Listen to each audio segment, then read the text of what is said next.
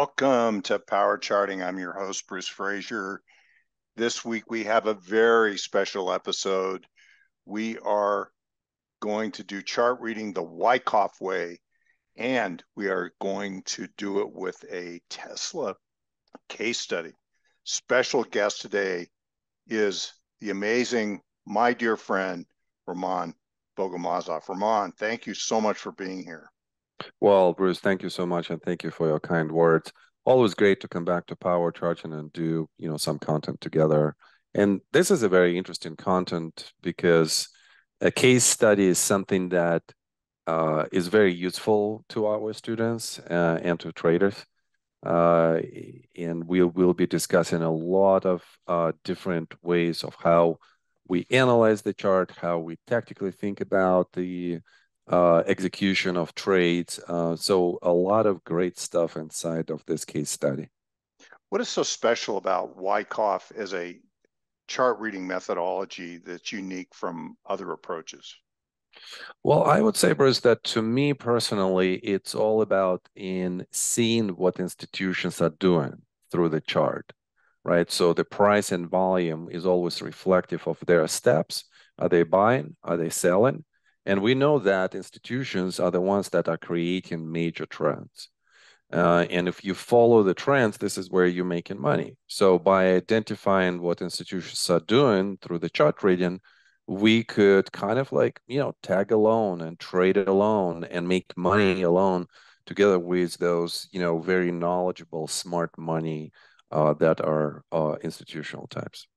So, as I recall, Richard Wyckoff would say you can see the motives of the composite operator, the very large informed institutions, in their footprints in the stock charts. Mm-hmm. So there is a methodology by which we can see the footprints of these very large informed interests as they operate in the markets. I ask that just as a question.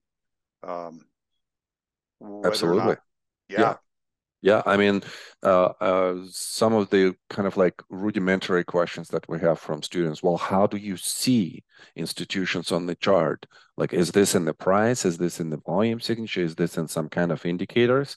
And yes, all of the above. I mean, like you could definitely um, find some volume spikes that will be extremely institutional type of trades that are being seen on the chart. And you could look at the result of that volume increase and look at what the price is doing and make some kind of deductions about what institutional intention is at this structural spot. And then obviously it's not just like at one spot, but then when you look at the whole structure, let's say of the trading range, you see the intentions there of profit taking, absorption, distribution. And you just need to be familiar with the way and the looks of how it should be shown to you on the chart.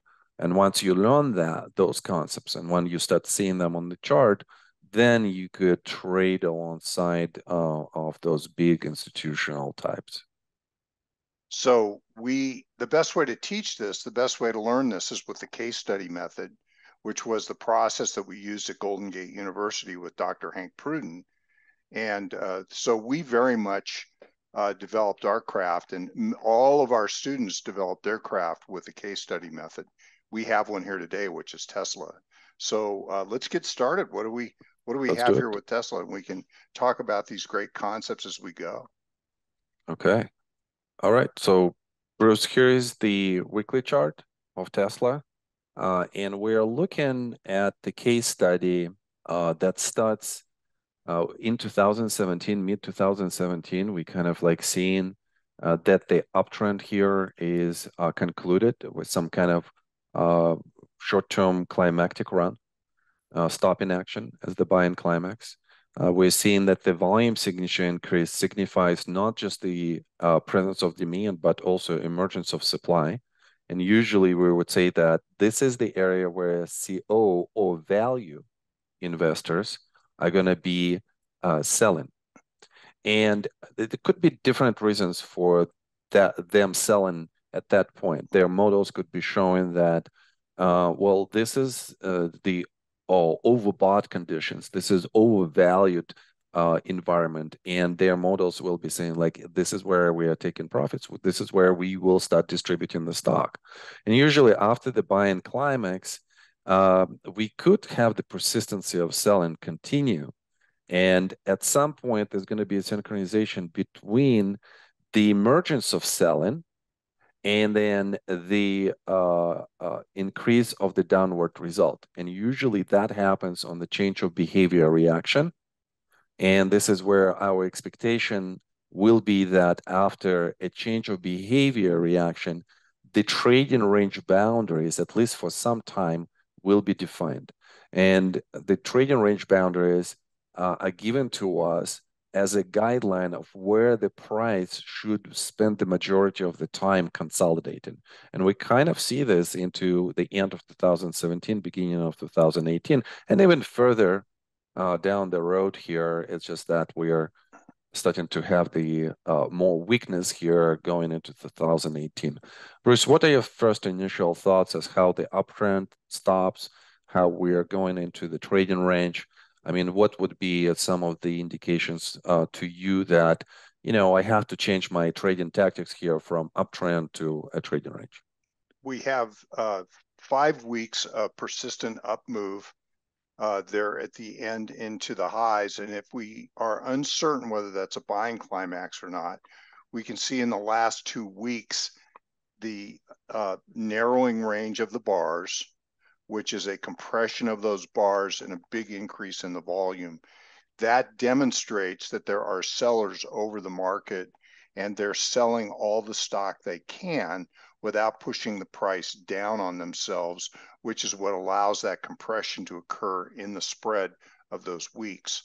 The other thing that I see that's so important there is that change of behavior reaction. We would call that an automatic reaction. And I always think of it as a buying climax, the move into a buying climax, and the automatic reaction as a paired set. Both things should happen in simultaneously to each other. That's the very important concept in Wyckoff is the buying climax peak and the automatic reaction low sets the trading range for the foreseeable future. And that's exactly what happens here. Ramon automatically drew those support and resistance lines. Imagine being able to draw those lines right at the beginning of a trading range. It's exactly what you can do with this methodology. The other thing I notice here is as we get into 2018, late 2018, that even though you can get below the support level, you come right back up into the trading range again, which means the trading range really does have dominance. So I see those as being exceptionally important.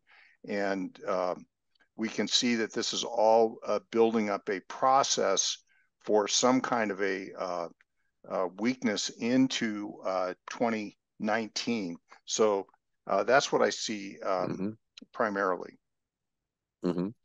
Well, I want to come back to 2017 a little bit. There are a lot of tactical decisions that are bound to happen here for us because when we look at the conclusion and into the climactic action and then automatic reaction, change of behavior, our expectation is that this is still bias-wise is to the upside. There is no significant change here in the bias. I mean, like we are not retracing majority of the uptrend. This is very healthy reaction on the change of behavior. And our expectation that after some consolidation, we're going to have some kind of continuation. But the picture changes.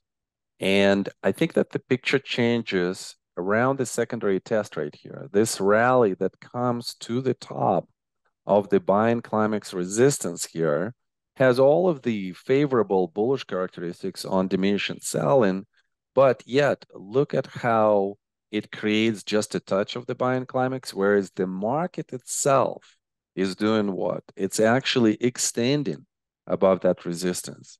And we're starting to see that Tesla relative to the S&P is starting to lose its relative performance.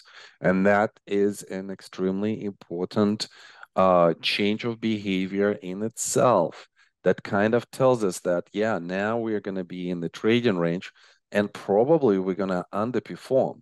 So at this point, Bruce, to me personally, I'm kind of losing interest in this stock and I'm looking at something else. Maybe I'm even trading just the index or maybe some other stocks that are outperforming Tesla.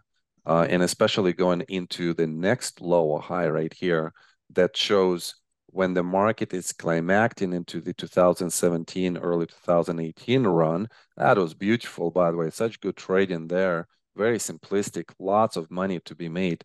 But Tesla is nowhere there. And this weakness is suggestive. If the market reacts, Tesla is going to outperform to the downside, meaning that it's going to be weaker. And actually, there was a short trade right here with that type of short-term swing trade with that type of logic. Bruce? I would add to that that in the relative strength at that very time, we see the 39-week moving average, 3/4 of a year moving average, and the relative strength now below that moving average, and the moving average is turned down. So we now have the conditions forming for a confirmed downtrend in relative strength. And when the institutions see that, they start to go other places where they see better relative performance in the moment. So we know there are a number of S&P stocks that are going up and are leading the market higher that have good relative strength, and Tesla at that time is not one of them. So the short sale, I think, really makes sense as it attempts to rally up into the declining 39, in addition to seeing the characteristics in the bars. And all of those bars that occur on that downtrend generally are in a rising state, and the volume is quite high relative to the volume that precedes it. Mm-hmm.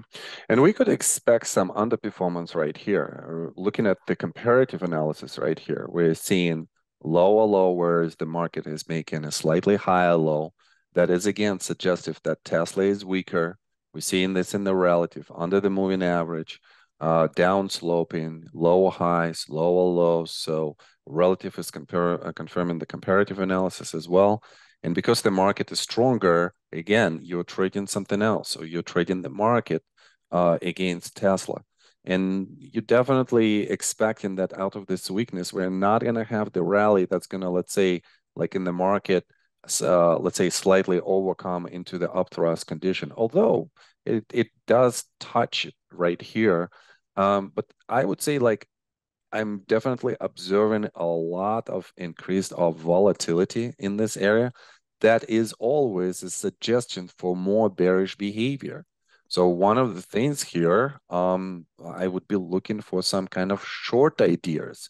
And obviously I would be looking at the structure. So for instance, if we are stopping here and I'm gonna kind of like cover this up and I'm gonna say, okay, well, what if this is a selling climax for this formation, automatic rally, secondary test, here is our initial trading range. Here is our high boundary right here.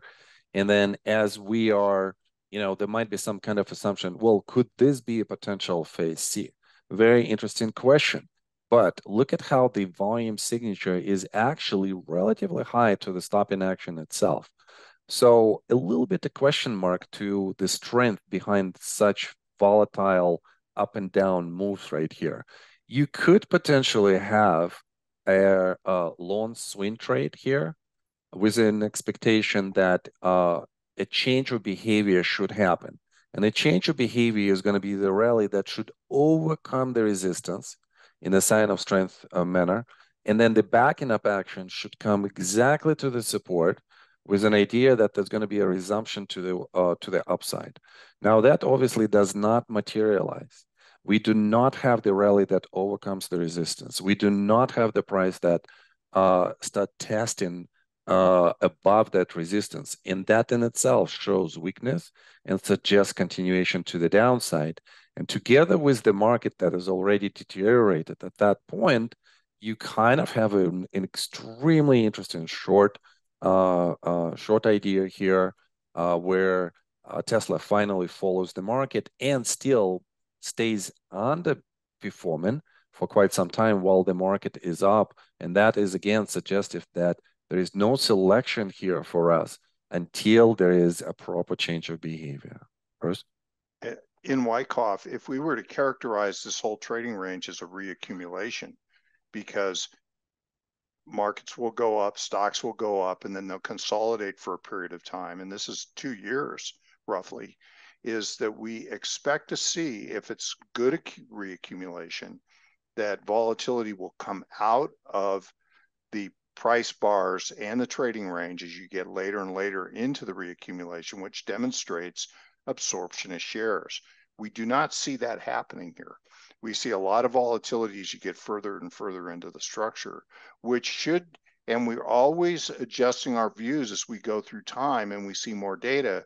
We can very much see that this does not look like it's under absorption or under accumulation as it gets further into this area. And the volatility is really being demonstrated on the declines more so than on the advances. Advances are substandard. The declines are have a lot of ease of movement and volatility in them. I would also, and this is just a concept that, we've been discussing in our classes for the last probably like 3 years. There are some very complex trading ranges where the bias could be changing like this. So let's say like up bias, down bias, up bias. And obviously you could also relate this to the volatility, like low volatility, volatility increase, and then decrease of volatility. And that's kind of like the pattern that we would be looking for. So to me, I would be looking for these 3 big segments here in this structure where the bias changes from up to down to up, and volatility also changes like this. And then obviously there's so much more that could be said about those type of complex trading ranges. You just need to understand that the environment changes, selling and buying changes based on the future discounting by institutions for this particular stock on the market or the industry group. And that's how those complex trading ranges start to unfold. But as we go into the downtrend, we have quite an extension here below the support. And we still see an increase of selling that is going on. And that is on the background where the market is actually outperforming. And actually, there are so many stocks that are just like chasing the prices up since the 2018 Christmas low. So Tesla at this point is only interesting to us in terms of shorting. There is a great short opportunity right here when the market is stopping, and it shows that it's going to start reacting. So you want to short the structures that are already in the distributional formation, which Tesla was at this point, and that are weaker. And we're seeing exactly that in Tesla. So very interesting short opportunity right there. And then after that, we are stopping and we are starting to exhibit less selling after the best rally that we see since this rally right here. So Bruce, how would you start analyzing the chart in this area? Well, we're looking for something akin to a climax. Look at that big bulge of volume in May, as you actually have, even though in decline, you can see that the spreads are narrowing as you get into the final lows, and then a really good bar on the reversal on good volume off the low, and you have the good rally that follows, which goes right up into the old support zone, which is now new resistance, and that does stop the advance.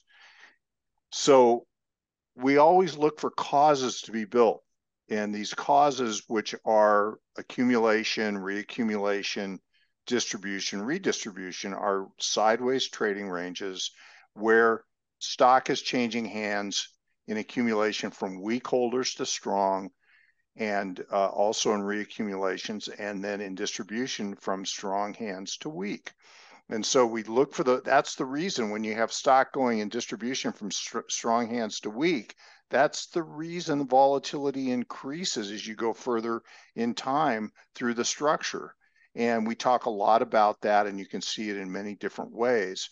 Here, just the introduction of the idea of this, and we're going to do more case studies in the future where we're going to profile that. So those would be I think the most important things, and I think what we have here is the potential for a more important causal structure being formed off that May-June low. Mm-hmm. One of the things here when we are seeing the rally like this, and there is always the question, okay, well, is this kind of like a correct change of behavior rally? Well, we're definitely seeing a change of behavior rally relative to anything on the last leg down. It's definitely a different behavior. Now, the next question is, what about testing? Would we have a successful testing? This is step number 2 for us in our process, change of behavior, testing, and then we want to see some kind of local breakout as a confirmation that the behavior has changed and the test has been successful. Now, the first idea that would be confirming that test is successful is actually the first down bar. And it looks so ominous, right? So supply is coming in and it's increasing, and the spread is increasing, and we are under the support now that acts as the resistance.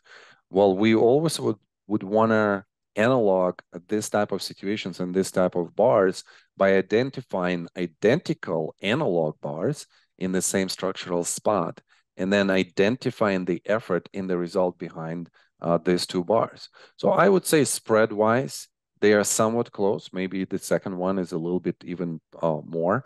But then look at the volume signature. What could we say about the effort? I would say that the effort dropped down maybe like 25%. So there is 25% less selling on the similar bar. And that already tells us that there is much, much less selling.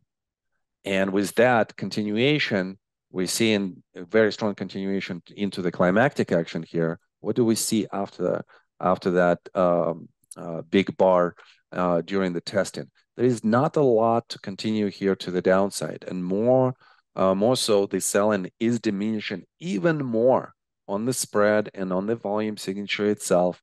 And what is also extremely important, if we have defined this trading range as a selling climax and automatic rally, look at where it stops. It stops in the middle of the trading range, and that shows strength, and that shows a change of behavior in itself. And then when we're comparing the same type of attempt to go down by the market, what do we see? We're seeing how much closer the price comes to that support. So the market suddenly is weaker than Tesla. This should catch our eye immediately. And we should start thinking, why is Tesla showing that strength? There is only one reason why. Either they are selling less, or they are selling less and then they are buying as well.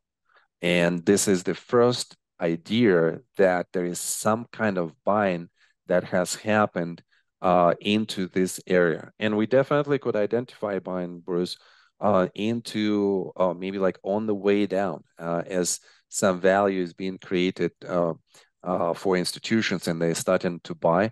I also see consistent buying on the change of behavior itself, and then some, smaller buys around the testing process. And also just to point out that the relative strength of the S&P in May, June makes a low and then makes higher lows thereafter, and it's now starting to approach its downtrending long-term moving average. And in the case of Tesla to its peer group, the automotive stocks, it's actually above, looks like it's trying to establish a leadership position to the group as a whole. So that also is a positive or a bright light for this stock going forward. Mm-hmm. Bruce, I want to ask you a question. Yeah, yes. Go ahead. We have about a minute and a half left, so just. Okay, and I'm thinking maybe it's just like part 1, and then let's just record part 2 right away. Could we do that? We absolutely can do that. Yeah, without the stop. Okay. Yeah, let's keep going. Great, and I think then they could edit this part. Okay, so how about this? How about this question, Bruce? So we're seeing that something is different going on. So some change of behavior is going on. Now, the next question in my mind would be to assess, like, what is the potential for the price to advance? Like, I'm seeing the leadership emerging in the stock relative to the market, relative to the group. But is there enough fuel, Bruce, in this structure that would take us to a meaningful high beyond the highs that we have had? I don't think we have that quite yet. I think we're building structure, but I think that I would expect that there's more work to be done in terms of building cause for higher prices. But and there's a point and figure. We'll sign off, and to see some blogs that I've done in the past, go to the description of this webinar, this YouTube, and I'll have links in there for you. Hey guys, Dave Keller here with StockCharts.com. Thanks so much for watching our video. If you enjoyed it, and we hope you did, hit the like button right below. Also, we have so much new content every day. Consider subscribing to the channel. Just hit the subscribe button in the video or right below. Thanks for watching. Stay safe. Have a fantastic day.